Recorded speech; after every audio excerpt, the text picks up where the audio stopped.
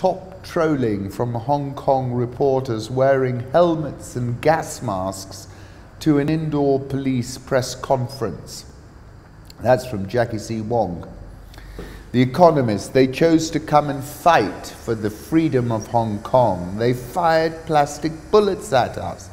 Breathless from running, a young man holding a white flannel over his face shakes his head in disbelief at the response of the police.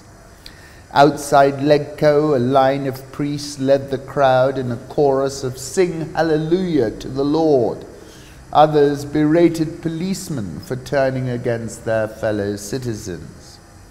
One protester, Ricky, spoiling for a fight, said, "Unless you come down and are prepared to take risks, don't come." Shouts of "Gao Yao," a call of encouragement, literally translating as "add oil, keep it up," rang as spare umbrellas and yellow construction helmets were passed up to the front line of protesters.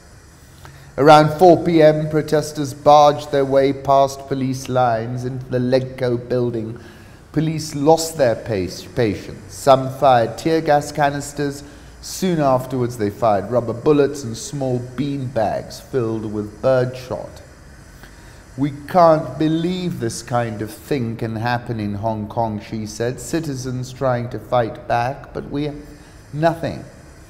Office workers joined the throng. One demonstrator, Zoe, argued that most people here, their parents wouldn't want them to be fighting with the police, but they chose to come anyway and fight for the democracy of Hong Kong. I've written about the periphery severally, long time ago in 2013, and I was referencing Xinjiang, and I stand corrected in that Hong Kong is not Xinjiang. Xinjiang is, they've managed to clamp down. Here, to do the same clampdown that they did in Xinjiang is not politically tenable. That's the major difference in my opinion. But I did say that the tinderbox, the periphery is a tinderbox, and Hong Kong is a perfect example. I also take you to that quote I love from Paul Virilio because it's so relevant today. The revolutionary contingent attains its ideal form, not in the place of production, but in the street, where for a moment it becomes a motor, a machine of attack, in other words, a producer of speed. And you see that in Hong Kong. Khartoum, unfortunately, off the global radar. They're able to go and do what they did in order to clean up the street. Hong Kong, on a 24-hour feed, you can't do the same thing. This week's Economist cover says it all with a striking image, which now brings me to a very interesting piece in Bloomberg. Xi assailed on all fronts as Hong Kong adds to Trump pressure. For most of the last 6 years, Xi Jinping has been largely free to define the terms of his rule. But with challenges piling up from the US trade war to mass protests in Hong Kong, his presidency is increasingly being dictated by events. Events, dear boy, events. Harold Macmillan, I think. "This is all on Xi's shoulders," said Trey McCarver, co-founder of Beijing-based research firm Trivium China. Xi has personally said he would handle relations with the United States, and at this point he has failed. Those relations are spiraling out of control. In the worst case scenario, it would make it more difficult for Xi to back down. He would be seen as bowing to political pressure from Trump, from the administration, which is very difficult for him, given the standoff they've already embroiled in over the trade relationship.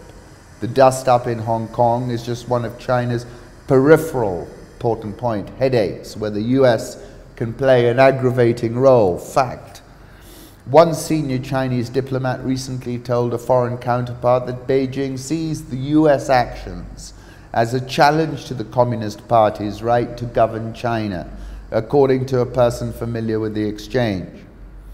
You will recall Xi's decision to remove presidential term limits last year means he has nowhere to pass the buck. This was the point I've made severally.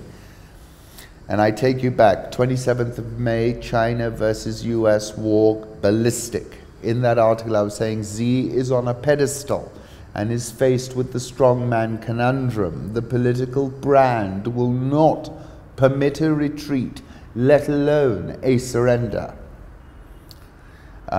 So bear that all in mind. It's an extremely fragile situation right now. XPBOC head warns trade war could trigger competitive devaluation. The US-China trade war could trigger competitive currency devaluation across the globe and disrupt the financial order, China's former central bank Zhu Zhuochuan said on Friday.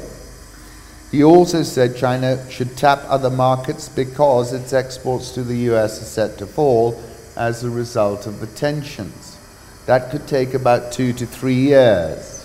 And in the meantime, China may suffer from export losses that could put pressure on the yuan, he said without elaborating. And that's what I wrote in that article in May. If it all turns ballistic, as is my baseline scenario, and admittedly I was more negative before everybody else, then this is going to fly through 7 like a hot knife through butter. And they're going to use the currency as a way of pushing back. And if they do that, they're going to be pushing out an open door. It's clear that directionally money wants to leave China. And a great deal, in my opinion, of the 2019 surge in Bitcoin is surely correlated to Chinese flight capital. Therefore, my prediction is that when the currency slides, it's going to slide real quick, and dollar call options are an interesting risk-adjusted trade. My first article in a series about this was on the 9th of July last year when I said tariff wars, who blinks first? And I was drawing the comparison with the Chickie Run, James Dean. Both the protagonists race stolen cars towards the edge of a cliff, and the first to eject out of his car is branded a Chickie.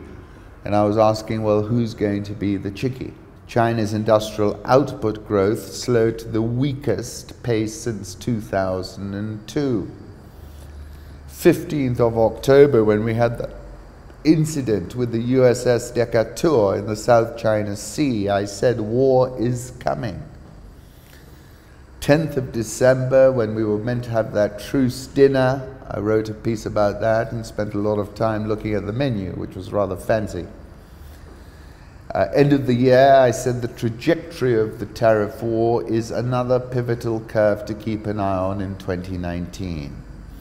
Have a listen specifically to the Q&A session from Mindspeak with Professor Howard French, a scholar, a Chinese scholar, journalist, and really multi-talented and a wonderful man, deeply intelligent and cerebral. And have a listen to the Q&A, because that's when we got more into the contemporary situation, trying to read Xi's character, that kind of thing. Now, let's go to the other major geopolitical commodity market intersection point.